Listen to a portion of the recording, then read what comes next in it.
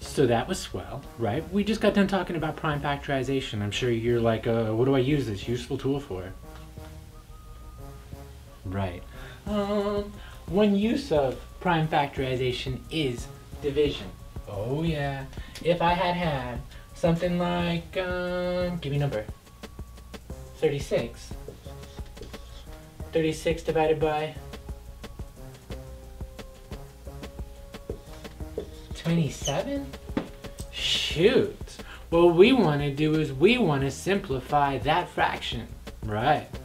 Division. Also simplification of fractions. So what we're going to do is we're going to break it down into its prime factors. Alright, we're going to use prime factorization to divide or simplify this fraction. So then I'm going to break it down. 36. That's 2 and 18. That's 2 and 9. That's 3 and 3. Then you bring it on down, you bring it on down, you bring it on down, you bring it on down. 2 times 2 times 3 times 3. Tee-hee, tee-hee. Now I'm going to do the same thing with 27. Alright, fine. Looking at 27.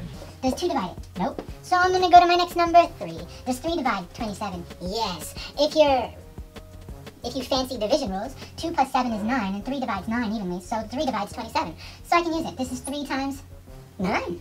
Fine. Then I can break this down. 9 is 3 times 3. Tee-hee, tee-hee. Then I bring it on down, and bring it on down, and bring it on down. 3 times 3 times 3. No, I'm going to leave these guys expanded, and here's why. What I'm trying to do is take out all the unnecessary factors of 1. 36 could be rewritten as 2 times 2 times 3 times 3. Yeah. Divided by, what's 27 written like? Oh, yeah. 3 times 3 times 3. And then they fight. This 3 takes out that 3. Oh. This 3 takes out that 3. Oh. I think they're done, right? They don't really fight. Let's point this out real quick. 5 over 5, 1. A million over a million, 1. What's 3 over 3? It's 1. And then 1 times this stuff is that stuff. And there's some more common factors. 3 times 3, or 3 divided by 3, that's 1.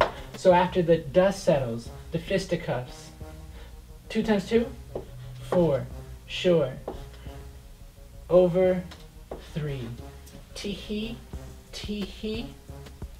A box. And a flower. Something like 2/16 divided by 28. Great. Let's simplify that fraction. All right.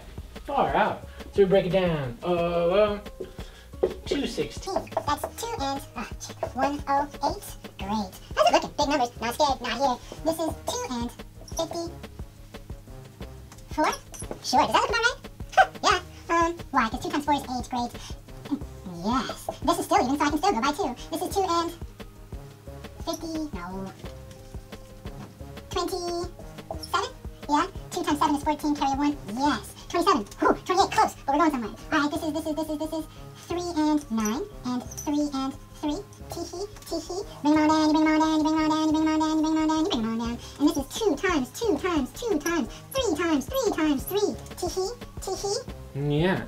So I can replace 2/16 with 2 times 2 times 2 times 3 times 3 times 3. Now all I want to do is I want to break down 28. Let me do it over here. 28, man. 28. Great. We see it's even, so we're going to go ahead and we're going to start with 2. This is 2 times 14. And then further, this is 2 times 7. And then now I have them all broken down to their prime. So I'm going to bring them on down, you bring them on down, you bring them on down. 2 times 7. Very nice. So 28, great, is 2 times 7. Now that I got them all lined up, fight! Anything else? No. So here I got 3 times 3 times 3, that's 27 times 2, that's 54 over what now?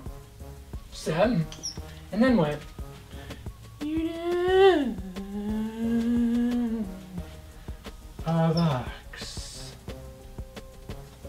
flat.